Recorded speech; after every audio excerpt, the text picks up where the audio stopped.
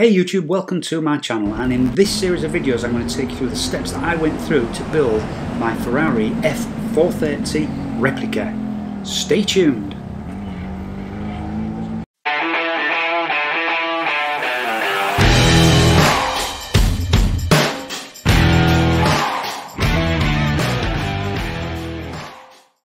Back on the bodywork, and this time we're going to work on what's known as the roll bar surround. So this is the piece that sits just behind the headrests of the driver and the passenger, and I previously cut these holes out, which was in a previous video, and we're going to insert what is fake roll bars into these holes to give it that Ferrari 430 look. The kit comes with a roll bar surround mounting frame, which is bolted to the back of the MR2, and then the roll bar surround itself is then screwed into this, as can be seen here. This is looking from the back of the car towards the front.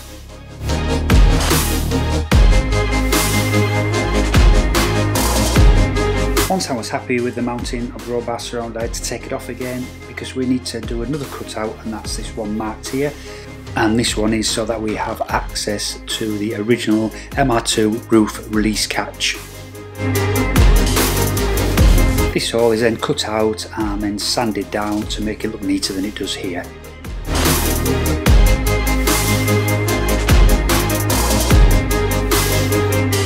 When I test fitted the original roof release catch, I found that it was very tight to get your hand in that hole and pull the catch to release the roof.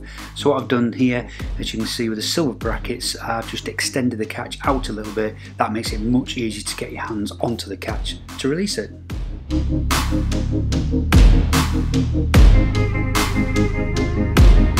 So here we see the supplied roll bar. These are by no means a roll bar.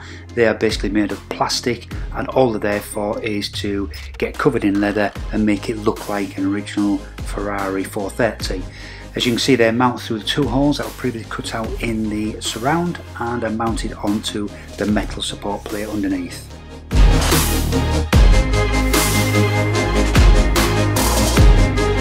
And here we can see both roll hoops test fitted.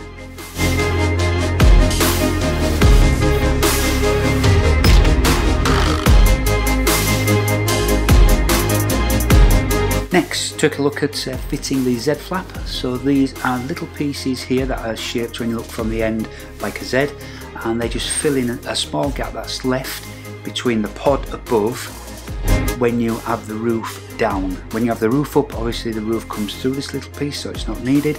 So you need something that you can move in and out, and move out the way when you want to put the roof up and put back in place when the roof's down.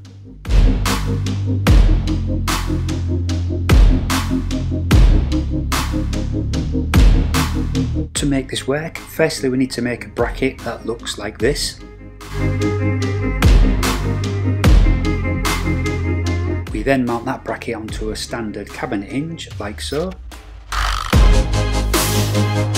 We'll then need to cut out a little piece of the roll bar surround right at the ends, as shown here. So the pencil marks is the area that I'm going to cut out.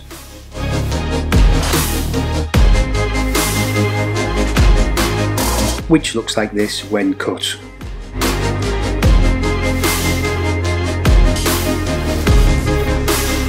We can then drill some holes and mount the cabinet hinge like so.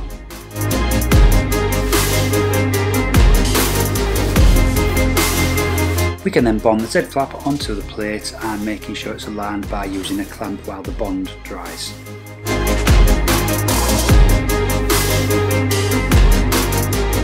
Time to test fit the wheels, and to do that you're going to need to get the spacers on. So this is a two-part spacer, I think I mentioned this earlier. So the first part, the inner part, mounts on to the hub, and then the outer part mounts onto the inner part, allowing you to fit the wheels onto the car using the studs that are shown here. This is a rear wheel spacer. And this one's a front wheel spacer, which isn't as big as the rear wheel. I don't have the measurements for these, so sorry guys. And yes, the calipers are a mess, but don't worry, I will clean those and paint those before we get this car sorted.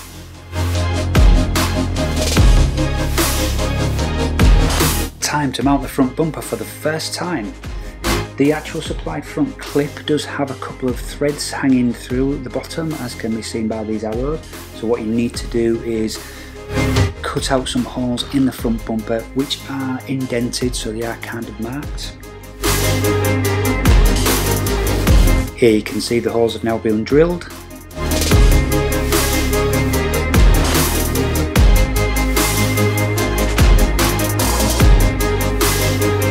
I also noticed I would need to cut out a couple of slots like so to get round the headlight bracket.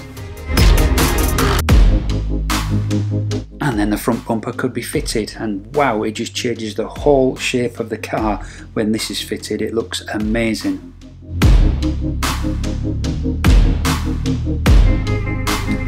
The supplied rear end of the kit has a big cutout in this area where you can see the white board. This is for the heat of the exhaust to come through, and so you don't really want fiberglass in that place there. So what I did, I got hold of some of this dye bond board and cut out a shape to cover that area so that it's covered off and you can't see the exhaust.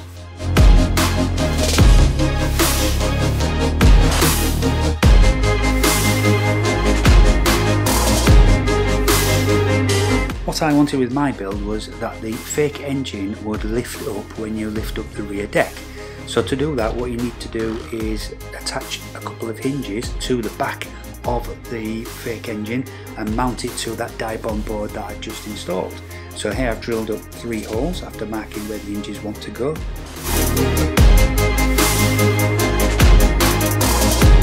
I then bolted 2 plastic hinges so that they don't rust and leave stains in the back onto the fake engine, and then mounted the other side of the hinges to the board that I just fitted at the back of the car. Using a couple of straps, I can then connect the front of the fake engine to the bottom of the rear deck, so that when you lift that up, it'll lift up the fake engine as well.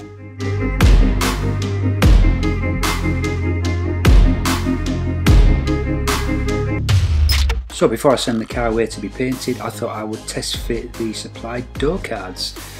These need the armrest to be fitted to the door card, and also you need to cut out and install the original MR2 door handle so you can open and close the doors from inside the car.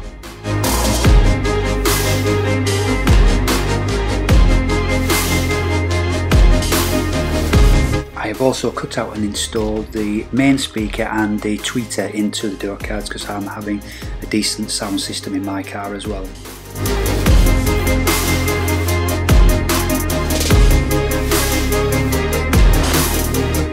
The door pocket also needs to be installed on the lower part of the door card. Don't worry about this looking rough at the moment. This is all going to go to the trimmers and all be leather trimmed.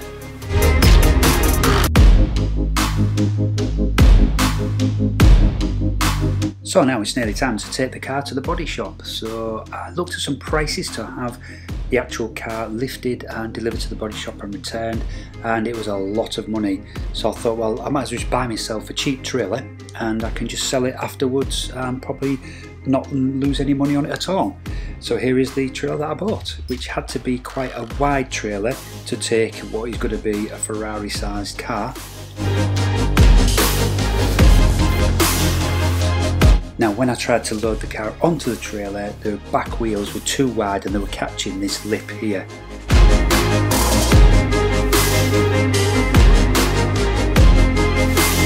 So I just cut it off with an angle grinder.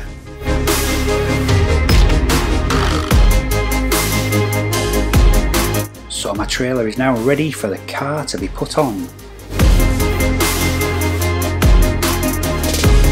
So let's take one last look at her before she goes off to the body shop.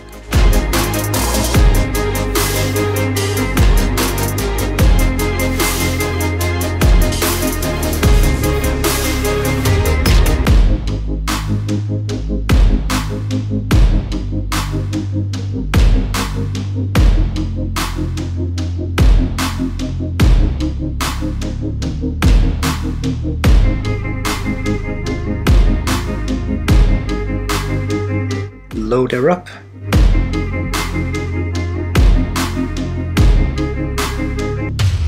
And away she goes. Next time I see her, she'll be painted.